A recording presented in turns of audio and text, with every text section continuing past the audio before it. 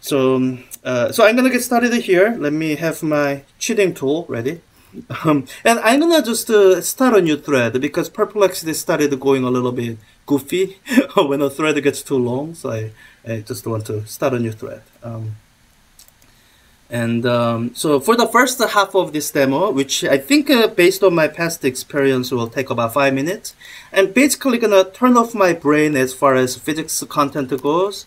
I'm just gonna copy and paste and just to get the answers. And after I've done that, and if there's time, wait, am I on Copilot? 0 left today. What? No, yeah, I'm logged in. So, okay, let me actually do a new thread because yeah, okay, I think I must have wasted like 30 seconds here. So the 10-minute time limit, it's set up intending to prevent check cheaters like 2 years ago, maybe 3 years ago. And with the generative AI, I do recognize that it doesn't work. The 10 minutes is plenty of time to do what I'm doing, which again, I can't emphasize enough that it is cheating. Don't do it. During the timed assessment, you're not supposed to have outside help. What it could be useful for, it can be useful learning tool in this sense.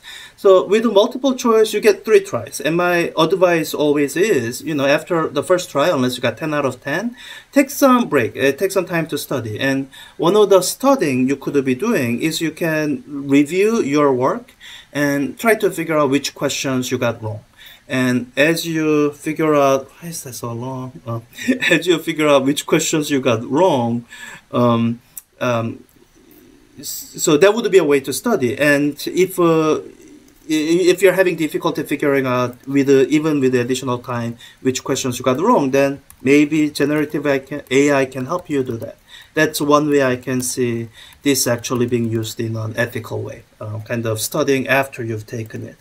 But while you're taking it, you should not be having something like this. I'm doing it as a demo. Demo of what, I'm not sure. But you should not be doing what I'm doing. So depending on how much time remains at the end of this, I'll try to correct some of the things that Perplexity gets wrong. So far, what I've seen, it gets about 80% of the questions right. I guess it'll depend on the set. So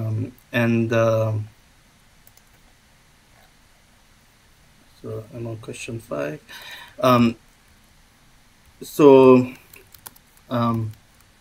Yeah, so if it performs similarly to its historical performance, it'll probably miss 2 questions or so, and if I can find them and if I have time, I'll try to correct it. If I don't, because if I'm in test student mode, I can actually go into the work and kind of have additional time to look at it. I don't have to do it within 10 minutes. With some of the physics 4a content, I've been able to, but with the physics 4b and 4c, what I will say is that, the basic lower division mechanics stuff, I can do that in my sleep. I don't need to do any review. I can, it's the kind of thing that once you have enough experience, it comes just naturally. But the classical physics and the modern physics content in physics 4b and 4c, sometimes I forget stuff. I need to look things up. Sometimes I make mistakes if I haven't thought about it in a while. So don't be too surprised if that happens sometime during this semester, because unlike with the physics 4a, I won't have everything perfectly memorized. Okay. And if I am ever teaching upper division, I would have to do a substantial prep work before each class.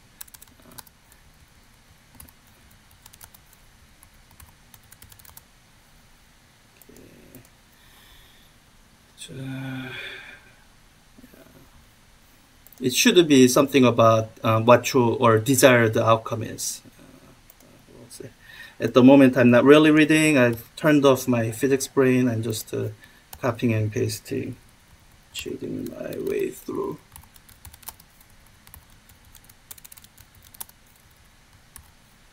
Yeah, it's got 5 choices. Wonder, would that understand this really confusing way of listing the answers? Maybe. Alright. I'm gonna have to type in some things manually. The mathematical expressions don't copy well. So thermal reservoirs temperatures TL and TH, and TL is less than TH. How does the efficiency of reversible engine EREV compare with the efficiency EREV? And A is EREV is greater than EREV. B is EREV is equal to EREV. And C, I'm not sure why this is. There should have been reversible is less. Okay, I don't think that's the choice anyway. So I think we are fine. Yeah, I missed the last one, but I think it's fine. Okay, so let me see how much time I have. I have 4 minutes and 20 seconds.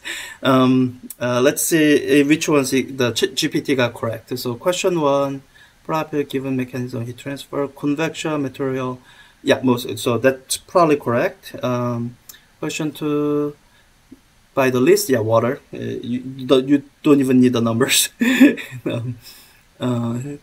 Pressure on its surrounding wall. Moment, yeah. Well, it's there's a reaction force on the wall. Ideal gas law. The pressure on the sample gas increases.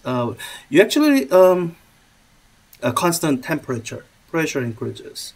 So the volume decreases. Okay, that's correct. Yeah.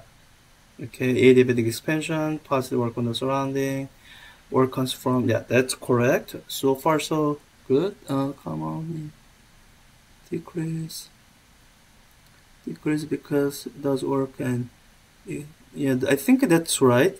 So 6 so far. Yeah, these two questions are basically mirror versions of each other. For some reason, incorrectly heat transfer with work done. Okay, transfer to raises temperature. Yeah, this is incorrect. Depending on how these are arranged, the first law of thermodynamics, the internal energy can change due to either of them. So 7, is it gonna get 100% for once? Let me see. Okay, 3 minutes. So we are looking at 8. Heat pump uses input work to put into high temperature reservoir. Yeah, that's correct. Wow, 8. Cardinal is the starting from the highest temperature and pressure. Okay, isothermal expansion, adiabatic expansion, yeah, I think that's right. Wow, it's first time it's getting 100%. Yeah. That would be something. So unless I missed something, I think, let me just check the question 10 again real quick. Carnot heat engine, right? Irreversible between the same thermal reservoirs. How does the efficiency? Let's see.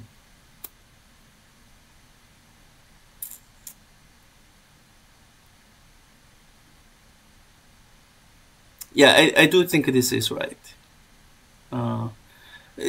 There's a lecture video on the source of irreversibility, and here the reason irreversible one would have less efficiency is the temperature of the engine itself would be not quite up to these temperatures if the reservoir temperatures are the same.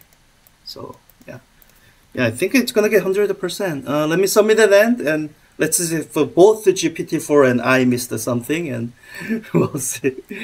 Wow, that is a first. And so this is where I'm saying it might be a useful learning tool. So let's say you went through the multiple choice timed assessment honestly without using outside help, and you got, let's say 60%, which is actually pretty decent. It's not all that bad.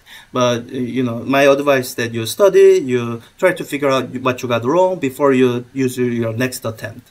So if you go to review work, you can then now look at the question, paste it into the GPT or either Perplexity or ChatGPT, and see its response. See if that helps you figure out which ones you got wrong. And if it does, and it helps you understand better, and your next attempt you do better as a result of that, that's great. I don't think I have any issue with anything there, because while you are taking the assessment, you aren't using any outside tool.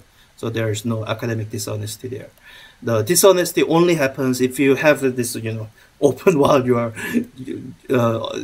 submitting the timed assessment, where outside help is explicitly prohibited.